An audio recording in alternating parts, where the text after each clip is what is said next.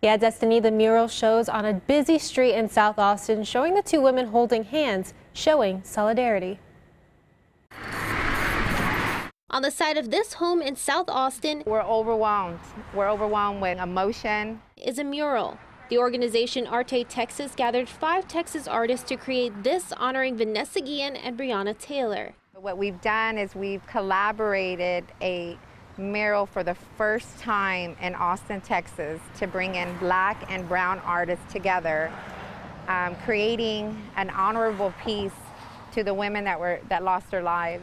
These artists say they wanted to be part of this mural and shed light on these cases. Our focus is the people that are still here, that's still fighting the fight, to try to shed light on situations, to keep certain things and history from repeating itself.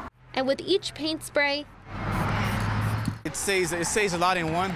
And each brush stroke, the mural came to life. I hope that people can see the hard work that was put into the mural and also the message behind it, to be unified, to stick together, and of course to remember Vanessa and Breonna. The owner of this home, Robert Gomez, says he's been actively following the recent events involving these two women and says he wanted to join the conversation. People ask me, why did you do it? Why did you offer it?